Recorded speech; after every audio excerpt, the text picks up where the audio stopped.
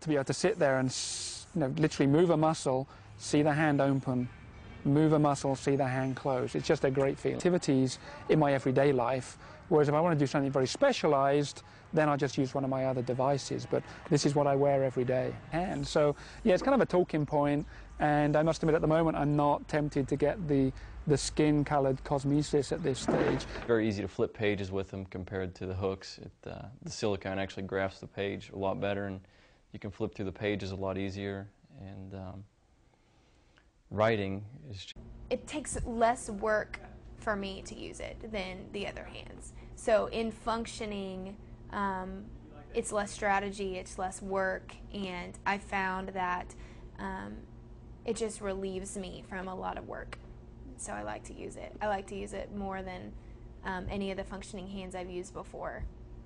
So when I'm putting makeup on in the morning and I'm using the fingers, I can use just these 2 fingers, or I can use 3 fingers, and it'll grip according to the shape of whatever I'm grabbing onto. So it just, when shuffling through papers, I can use that grip pattern, and that's really helpful.